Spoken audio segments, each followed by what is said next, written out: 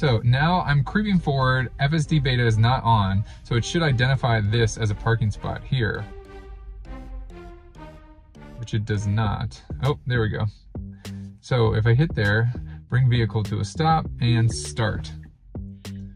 So now it's gonna parallel park in between these two cars. And I wanna test this out because I've seen other videos where people do it where there's no other cars around. So really I wanna test it like, you know, I know a lot of people don't like parallel parking, especially when there's a car in front of you and behind you. So let's see how good of a job the FSD beta does compared to a human driver in between two cars. And you can see that it's angled pretty significantly towards the curb now.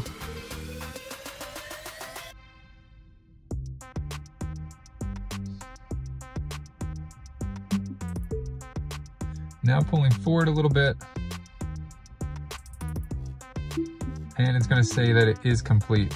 So we can see over here, so we can see over here that it is on this little curb area. We do have a little bit of space behind us, and you can see up front, we do have a little bit of space in front. I would say that this is pretty good, and you can kind of see from this little line here that we are within the parking arrows, although the road in front of us is curving this way, so it might look like the car is slightly to the left-hand side, although I think it is in this parking space based on these white lines on the ground pretty well. So nice job parallel parking in between two vehicles by the FSD beta. I hope you guys liked this video. If you did, please give it a thumbs up. Thanks so much for watching. Share this video with a friend, and don't forget to hit that subscribe button. As always, see you in the next one.